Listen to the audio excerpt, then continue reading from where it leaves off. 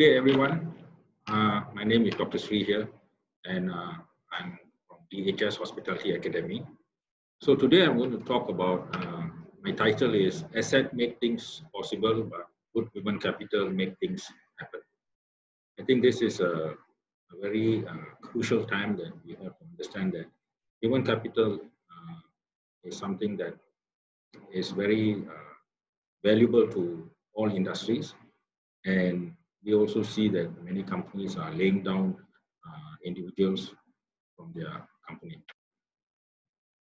So before I move into my presentation, I would like to bring forward that I'm the founder and also the CEO of DHS Hospitality Academy, where I've spent about 32 years in the hospitality industry. Started as a training manager in Resource World, and my last position as the group director of resource and training with Best Western Hotels. So we hear about MCO, EMCO, CMCO, RMCO, okay, and all this lockdown. So for me, I would advise that this is a golden opportunity to revisit our personal goals and also our company goals, mission and vision, formulate new policies, products, market plans, the resources, and strategize the implementation when the upswing comes and ride on its crest. So this is a time where we should reflect and we should ask ourselves what we want to do and how we want to go about it. Okay. So first we go into the hospitality industry and also industry players. So the biggest problem or the biggest challenge is this industry is misinformed. Many people don't know about this industry. They always think that this industry is for individuals who have failed their 5, don't do well in studies. They are the ones who should get into the industry. Okay?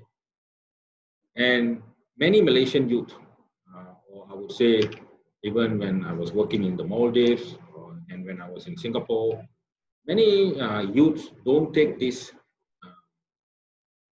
industry as a career. They don't seek it as a career because they feel that if you're not good in studies, then you're going to do hospitality, which is also wrong. From my experience, when we visited schools, we see that when we go and tell them that we are here to talk about hospitality industry, the first reaction that the counseling teachers would always come to us and say, please visit the last class, which I feel it is wrong. And this is where the industry that we are in, the industry players, the stakeholders, and also related and relevant associations, which have not really played a role to inform what the hospitality industry can offer. Okay, and the third one is the programs offered that are mismatched. Today, you see many colleges, many universities, many university colleges, institutes, and academy which award this certificate, diploma, degree, even masters and postgraduate programs in hospitality. We have to also understand that when these programs are being offered, it is good to engage with the industry. It's good to engage with the stakeholders. It's good to engage with the association to find out where is the lack of talent that we need. Because there's no point somebody goes through the education, then when they come to the end of the education or between the education, they think that this is not the industry that they want to be in. So this is the biggest challenge that we face, or the industry face. And this is where these stakeholders, associations, hotel companies, hospitality organizations should be part and parcel of the implementation of new programs for the hospitality industry. So as we say that assets make things possible, but good human capital make things happen. So if business is not listening to the youth, they are not listening to the future competitors, employees, or customers. Today, we have to understand that the youth are the ones that are eventually going to work. So what are their interests? What are their needs? How do they perceive this industry? So today we have education fair. We have a lot of education fairs going around. We see people are getting into hospitality programs. Counselors are counseling them. But what are the information that they are providing to them? So what is the rate of students getting into the program? And also, what is the rate of students not being employed in the industry? Okay. So how does the hospitality industry help youths and graduates? Today, youths get into the program. Graduates complete the program. And if you take 10 graduates who complete a hospitality diploma or degree program, only 1 or 2 will stay and work in the industry. The rest of them will go into working in some other industry not associated with what they have studied. This is because while they enroll into the program, what was told to them, and when they go out for the attachment, they see that the industry is not the industry they want. They are not given the clear picture, the real picture of the industry. So graduates also who undergo hospitality program do not last 6 months in the industry. This is a crucial part. When you start your work, the first 6 months is very important. They are not guided into the industry. They are not guided in a proper way. So this is why a lot of graduates, they finish the program, they seek for a job in another place. And like what I earlier said, the programs that are offered are always mismatched, because everyone is running hospitality programs, everyone is running culinary program, but everyone is running a stewarding program, food and beverage program. But how many of us understand, if I do this program, what is the career path for me? Where do I start? How do I move to the next level? How can I get a job? And how do I further myself into the area that I'm keen to join? So the other one is the attrition rate. Attrition rate is something that is very alarming, because when I used to work, we used to see a lot of people resign. They resign even after orientation, they run away. During orientation, they disappear. They work, some don't last for 3 months. If you employ 10, the ones who clear the first 3 months will be 2.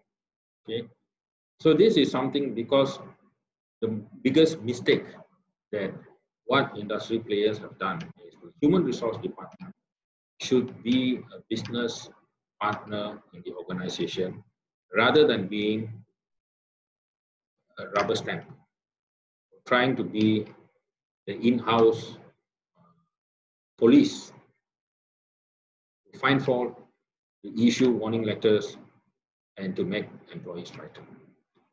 Policies, job descriptions, job specifications should be looked into every year to upgrade yourself in order to reduce the attrition rate. Training and development. This is another challenge. When we meet hotels, when we talk to some of the managers, they always say that when I train, the employees will resign. But they fail to understand that it's better to have trained employees than to have untrained employees. Human beings, you need to keep on training them, making sure that they understand the job, they can meet the expectation of customers, they can meet the expectation of guests, they can meet the expectation of the future challenges. Okay? And talent, how you want to get new talents. This is a big challenge. This is where the human resource, like when I said earlier, is when we are talking about a business partner, they should understand that the organization is looking at what type of customers, where are they focusing their customers.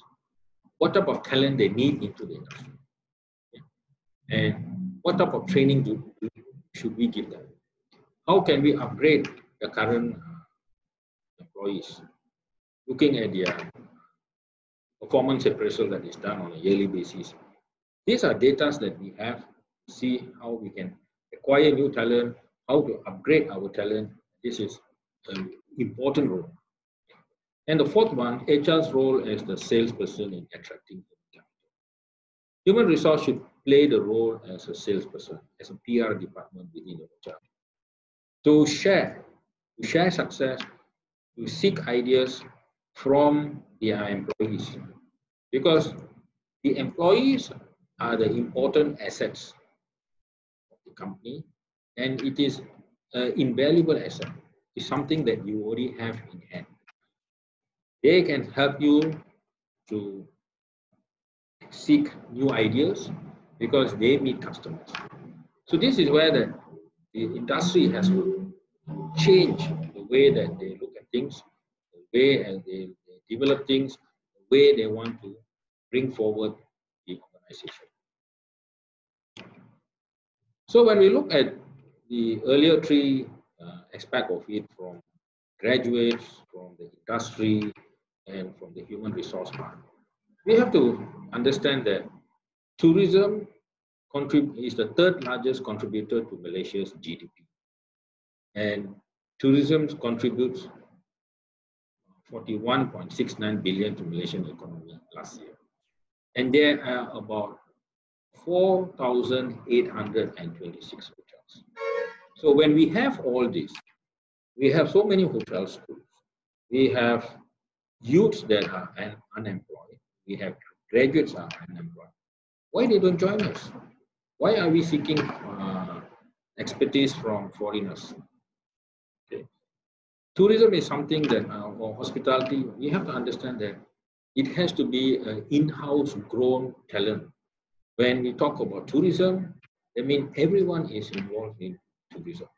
When we talk that our country is promoting tourism, everyone should be involved. We must know what is courtesy, we must be hospitable, and there is a great sense of job opportunities in this industry. So the hospitality industry and you.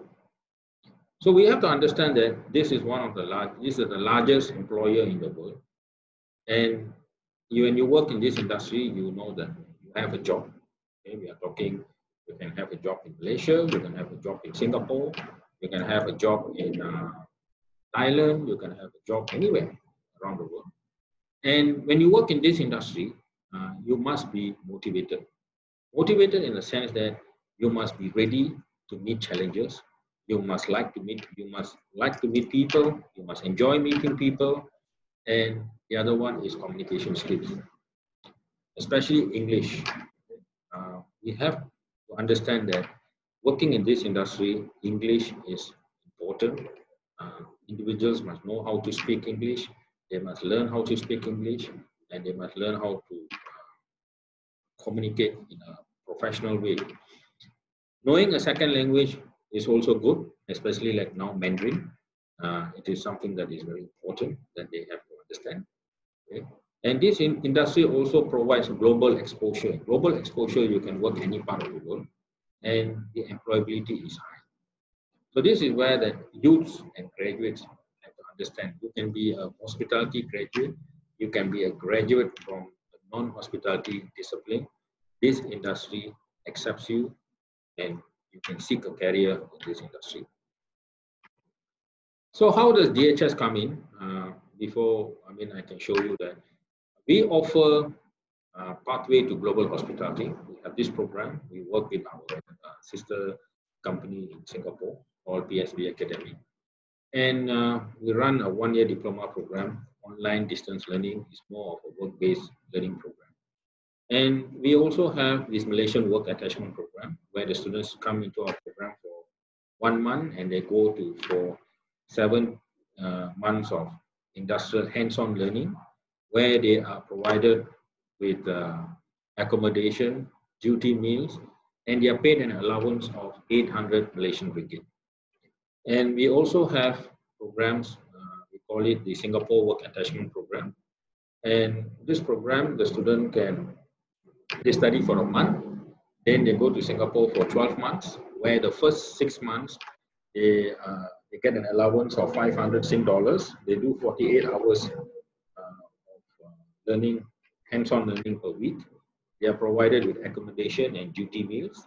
The second 6 months, they earn about 700 Sing dollars.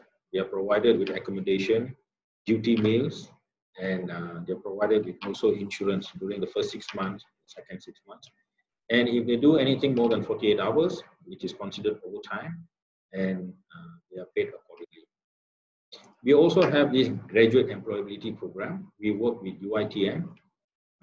Basically, students who have completed their degree program in hospitality or culinary and food service, we send them to Singapore for a 2-year management training program, where they are provided with insurance. They do 48 hours of work per week, and they are paid Singapore dollar 2,800 Singapore dollars. Okay? And we also have physically challenged to the industry. These are individuals who are physically challenged, like people who are blind, people who are deaf. We train them, and we basically place them in wellness industry, where they learn how to do reflexology, and they earn about 1,500 to 1,008 Malaysian ringgit. And we also offer corporate career programs for individuals who are working in the industry to upgrade themselves. So DHS partnership with you is, DHS basically we focus on work-based learning, and all our students who come to us for training, our programs are for the duration of 1 month of learning and 7 months of attachment, or they do 4 months of learning and 8 months of attachment.